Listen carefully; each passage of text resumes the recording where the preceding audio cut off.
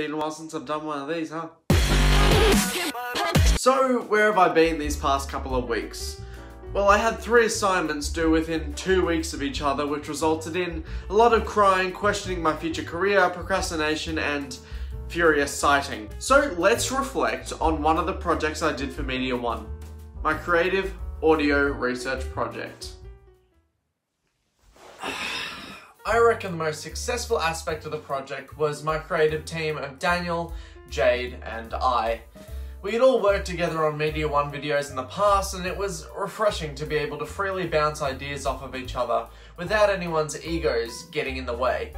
This openness established a collaborative atmosphere where each group member could say what they wanted to say, and I think this is a successful aspect that's shown in the final product. I believe the most problematic aspect of the project was a number of extraneous factors that limited the amount of time we could actually meet in person as a group. Not only do all of us have other classes, part-time jobs, and social lives that limit our free time, but 2 weeks into the project, a family member of mine caught COVID, forcing me to isolate for 7 days. I didn't let this time go to waste. I was heavily active on our Discord group chat and worked on our collaborative Google Doc from home during class times, but I'm sure that it was a hindrance for my other group members, and I honestly feel kind of guilty that occurred. Our research project mainly focused on YouTube's decision to remove the dislike button and the positive and negative reactions to this change. Our group researched academic sources such as John Hunn's paper, YouTube Should Not Remove the Dislike Button, video essays from YouTube content creators, and our own personal experience of being YouTube consumers. In my research, I was able to link the dislike button removal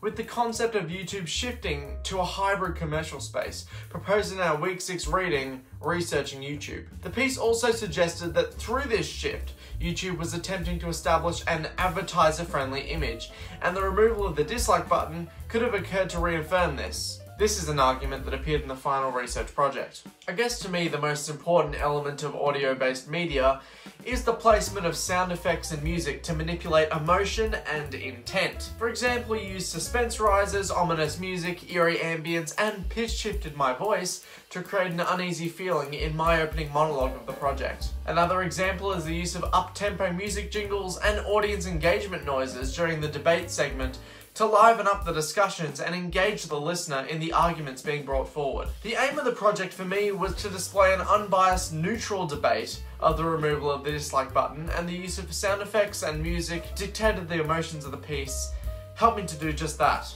The most vital thing I learned in this project is communication is everything.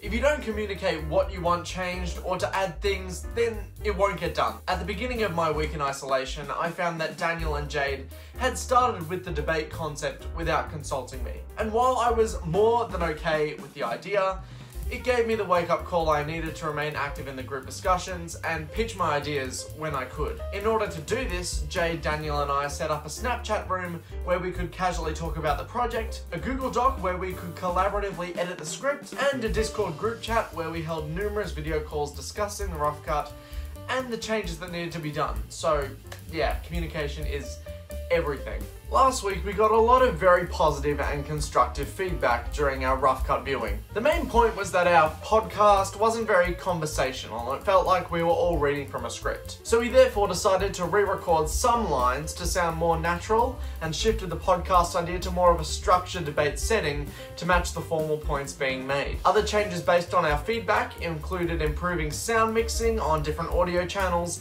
adding crowd ambience to improve pacing, and adding our final ending consisting of recordings of YouTube comments made from the community. All of these changes improved the final product overall, as you can hear.